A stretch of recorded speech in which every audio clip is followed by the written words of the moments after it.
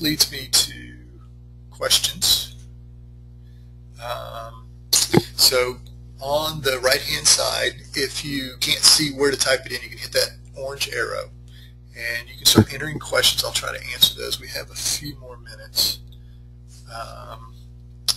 and I'll answer the questions I can. Again, if I can't get to all the questions, you can also email me, raywhite1@verizon.net. So here's a question that comes in almost every time I do a webinar, and that is, what if your boss won't let you do these things? And I think that's really important. There's so many of these things you can do without your supervisor approval. For instance, you can get your team together and go out after work for drinks or for coffee or whatever, and you can sit down with them and you can come up with a team purpose. And even if your supervisor isn't as excited about it as you guys are, you guys can have your own team purpose and your own team measurements and figure out what you want to do. And so that's exercising autonomy, that's finding a purpose, that's building connection. So that's doing a lot of what you need to do. Okay.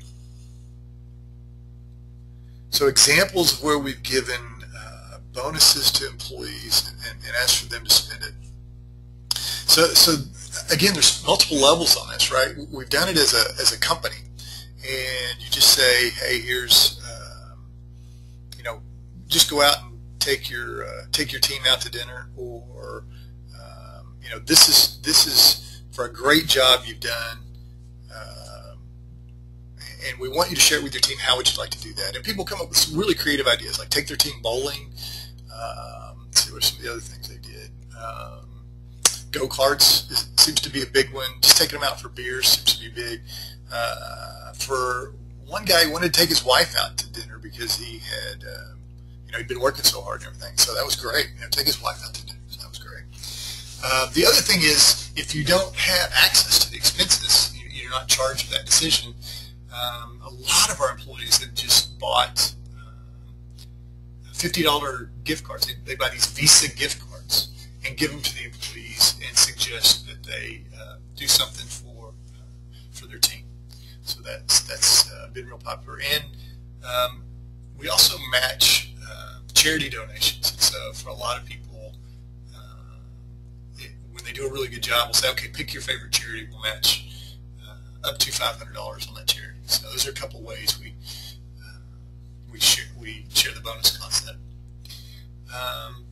What if you work with persons of different values and cultures? And I think that's really important, and that's one of the reasons you want to establish these connections. And one of the best things you can do.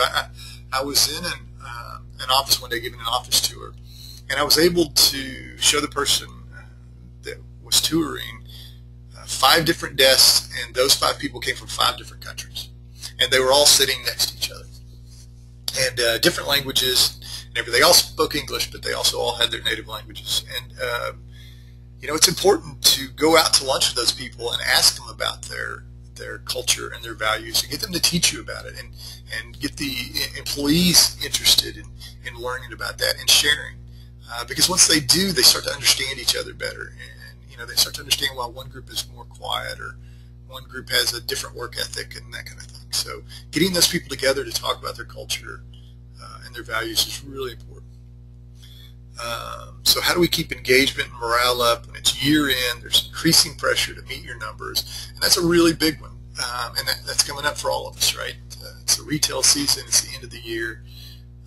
And so the first thing we do is we give them a why. We give them a big purpose. So not just the purpose of the company, but the purpose of why we need to get through year end and why we need to do such a good job. For instance, for us, for our company, it's a big revenue time. Most of our revenue comes in the fourth quarter. So, and they have to work through things like Thanksgiving and Christmas. And so, we want to motivate them and show them this is where your clients succeed. This is where you succeed. This is where the company succeeds. So showing them why we're doing it, what we're trying to accomplish. Also giving them lots of autonomy. So instead of saying everybody works on Thanksgiving, we let the teams decide who's going to work on Thanksgiving. How are they going to break it up? We also give them an autonomy to work from home. So instead of having to come into the office, they have access outside of the office. So those kinds of things those kinds of autonomy and purpose help a lot.